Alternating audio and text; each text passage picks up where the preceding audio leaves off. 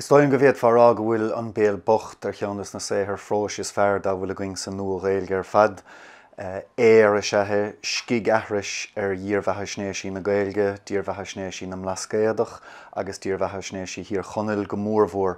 Tá sé bunathe ó thaobh teangan agus ó thaobh struchtúr chuid bhada ar leabhar mhór más cruithin an Tileánach. Leabhar go raibh ardmheas ag Brian Ó Nualláin the superbest of all books I've ever read dúirte. Is léir mar sin fiús gur scigaithris atá ann agus leabhar grín agus leabhar ír ní a díriú ar Hamas ó cruithin ar fad a bhí sé ach ar lucht na Gaelinge agus ar na léthirí a bhí lé is tóch an chéad lá le dírbheithe snéisí na mlascéad agus a bhain míomhrí as na leabhar sin dar leis. Is dóilm gur ben rud is mó atá gceist le seo na go léiríonn sé doing foréigen an bhochtanis agus is rómhinnic beidir a sciran léthirí na Gaeilge ar an mochtanas atá grí lár na níorbheithe snéisí ar fad. Ní leabhar conspóideach a bhí an cé gur gháileach gur raibh an tábhair féin annach conspóideach. Bhí annach leacha ag léthirí na Gaeilge leis an leabhar nuair a fáil siaga 1941 chuig 8 chlóir leistigh de 2000 agus díal 2000 coip den leabhar leistigh dachar cuiseach gearr. Sa tlí go bhéad farrá gur a bé an tuairscéal is mód a chuid Brian Ó Nualláin gur éirigh leis nuair a fáil siaga de sacha. Ní éirigh chomh sin le sim two birds mar hampla nuair a fáil siaga 1910 agus 1939 am leis céal agus ar 9 níor fáil siag de third policeman go dtí tréis a bháis.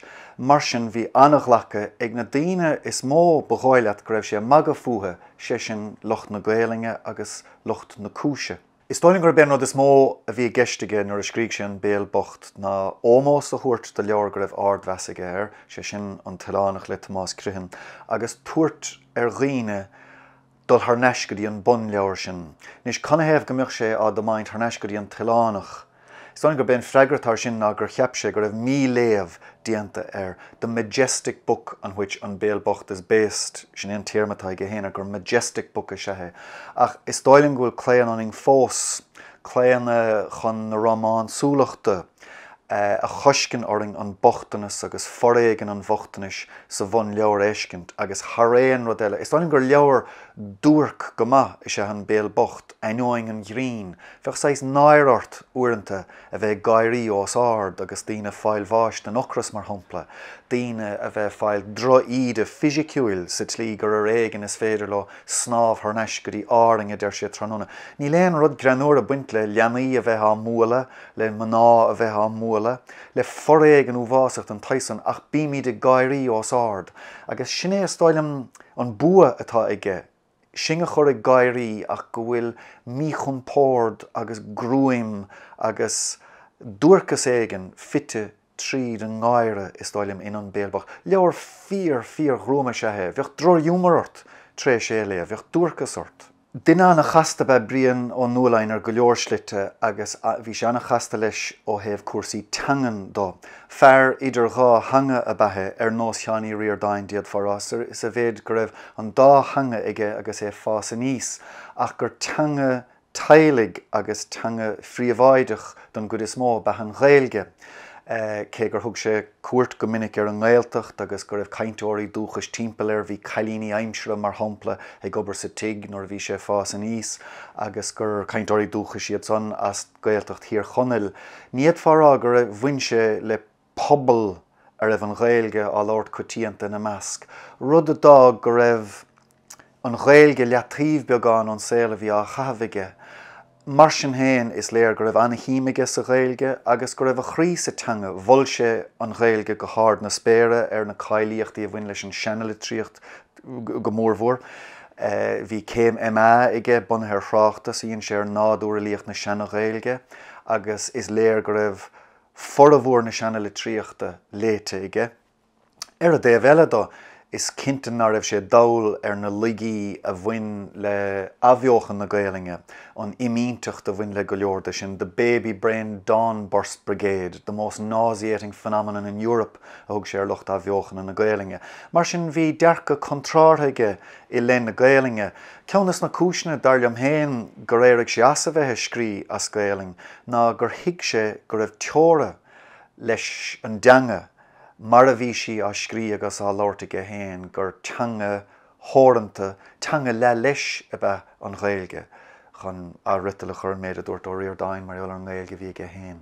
Fear a bheith Brian Ó Nualláin is stáilm a thaontaigh an tardáin, a thaontaigh pobl farsing léthóirí ó chuir sé I mun pín an chéad lá. Fiúhhain nuair a bhí sé ar nolscoil bhí sé plé leis an scríbhneoireacht agus leis an eagarthóireacht agus le rudaí ailsiú agus ba léir go raibh leathúil I gcónaí aige mar raibh a thuil ar fad ar léthóirí. Hírs na dahadaí nuair a bhí sé mar a réime. Cuoinnig gur ailsigh sé 3 uairscéal den géad sco. Ní hé gur ailsigh séad ach gur scríg sé 3 uairscéal den géad sco leistigh de chearm líana.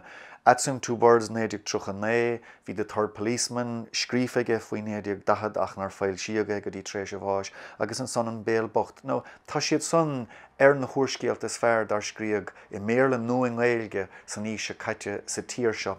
Ach níor chuiridar pobl léthóirí ar fáil dó mar a bhí súilige a dhéanadís. Mar sin dumpaigh sé ar an iriseoireacht agus is ó lár na seacadí a raigh dar riire.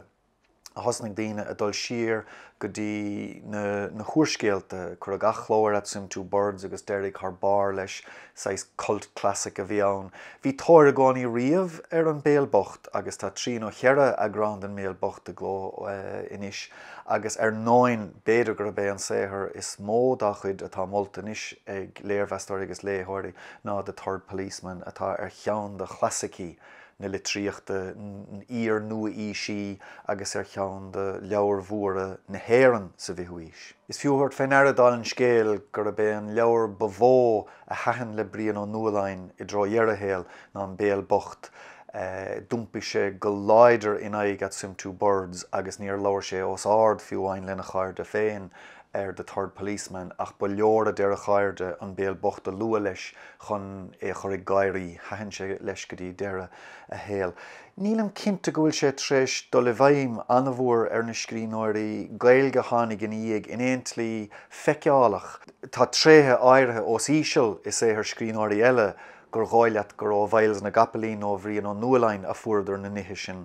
Tá tréthe áirithe I brós cheannaí Riordáin mar shompla agus a hníonn an Riordánach féin gur ó Myles a fuair sé na rudaí sin. Sa tlí chéanna díorthain go bhfuil a rian le feiscint os íseal agus faoin drompla is stáilm in ancient go leordas na scéalta déanacha ag Martin Ó Cain. Ach beidir gur lucht grín lenar lín féin is mó atá tréis ómós a thuairt dó. Tá sé ráite mar shompla Tommy Tiernan go léann sé Flann O'Brien gach lá na gachíthe sa a déann sé ar stáitse, fan mór dá chuid a stáilm sé Dylan Moran, agus gur méidir gur a bíad son is mó a Spáinin an tionachar leanúnach atá ag Flann O'Brien ar haolaíocht na héireann. Tá mé obair le blianta fada ar leabhar criticus ar héir Brian Ó Nualláin. Is stáilm ar deire gur as Gaeling a scríomhar é. Dá scríofaí as béarla ní honan an leabhar a bheith chaáin mar bheith díorú ar phobal léthóirí eile. Is stáilm gur a bé crí lár an rud a bhhailm arás a leabhar ná go bhfuil an Gaeling lárnach in nach éon rud a scríg sé fiúhhain is gur cha sé formhór a héal a scrí as béarla. Is stáilm go bhfuil an ginteacht agus an dro áras timpeall ar ocail ní bhhain lárnach a séthir Brian Ó Nualláin ach lárnach I dtaithí an gná éannig le cúpla céad bliana anuas. Táimid ar fad idir dhá hanga agus an duine tá idir dhá hanga. Ní féidir leis úntaobh omláin a thuairt le ceachtar den dá hanga.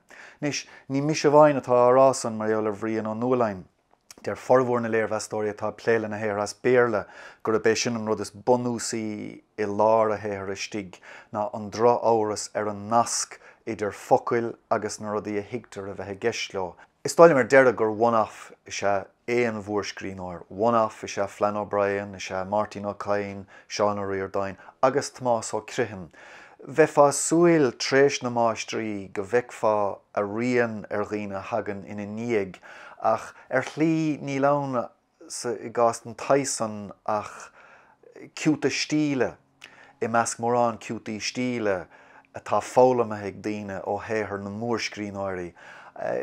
Is stáilm ar deire go gafa dul ag cuardach lasmud an litríocht mar a hiigeméid an litríocht go tradiisiúnta chun fiachant ar an acmhainn grín a chiimiid staite ag firgrín na leihananta seo tá mí tíornan go mór mhór.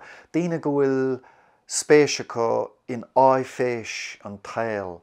Beidir gur láidre an gnééisin dá héair ó héamh na haireachta de pe éireachta dag sin íag ná an taobhile dá an tair binebach fíochmhar. Ní go méon duine sa lá taniuhhána tá cho fíochmhar, cho údarásach ag chorannaig an údarás sa tail mór himpeall. Ní dónn go bhfuil éon duine ar éon dul leis.